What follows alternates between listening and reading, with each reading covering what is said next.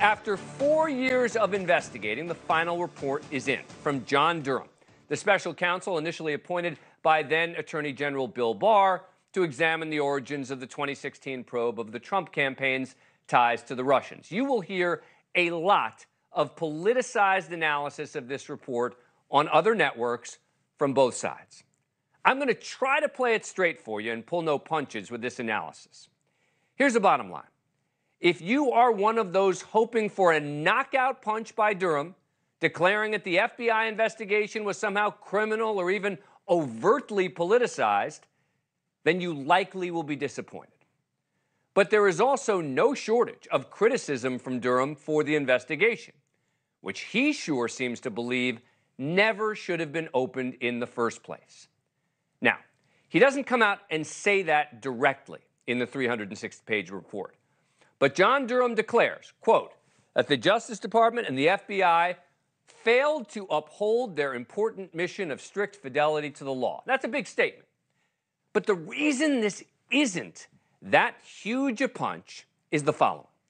First, the DOJ Inspector General already wrote a report in 2019 which laid out many of the same criticisms of the Russia investigation, where the Inspector General declared that, quote, basic and fundamental errors were made by 3 separate hand-picked teams on one of the most sensitive FBI investigations that was briefed to the highest levels within the FBI.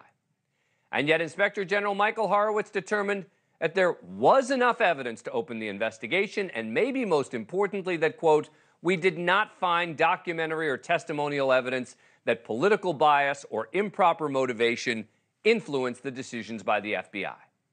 And then there was the Senate bipartisan committee of Republicans and Democrats who wrote a 1,000-page report investigating the origins of the Russia investigation, and they too criticized the FBI and yet also confirmed many of the facts that led to the opening of the investigation. Now, the FBI says it's already made changes in response to those investigations. And while John Durham argued in his report that was just released today that the evidence used to open the investigation was based on raw, unanalyzed, and uncorroborated intelligence, and he noted a noticeable departure from how it had approached other matters, he never specifically concluded that the investigation was driven by political bias. The closest he got to that, it's an important line, was when he wrote, our investigation revealed that senior FBI personnel displayed a serious lack of analytical rigor toward the information that they received, especially information received from politically affiliated persons and entities.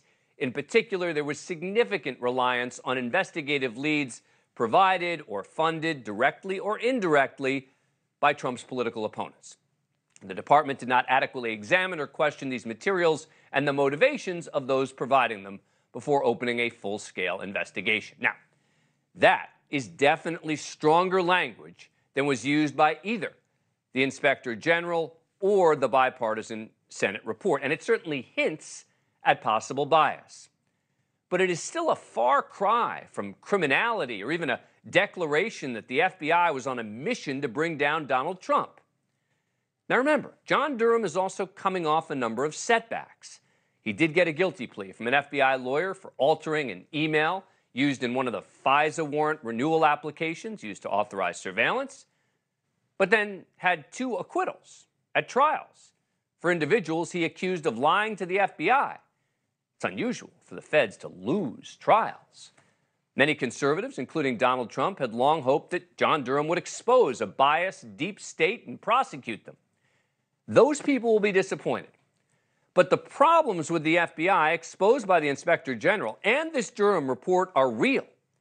And even if the FBI itself, in a statement, seemed to appreciate that, when they said today, quote, the conduct in 2016 and 2017 that Special Counsel Durham examined was the reason that current FBI leadership already implemented dozens of corrective actions which have now been in place for some time.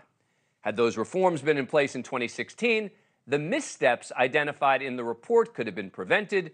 This report reinforces the importance of ensuring the FBI continues to do its work with the rigor, objectivity, and professionalism the American people deserve and rightly expect. Look, good people can disagree on the Russia investigation, But one thing everyone seems to agree on is that serious errors were made, particularly with the renewals in the FISA court. But to accuse the FBI and its leadership of politicized corruption requires evidence. And with the end of the Durham investigation, it seems that evidence does not exist.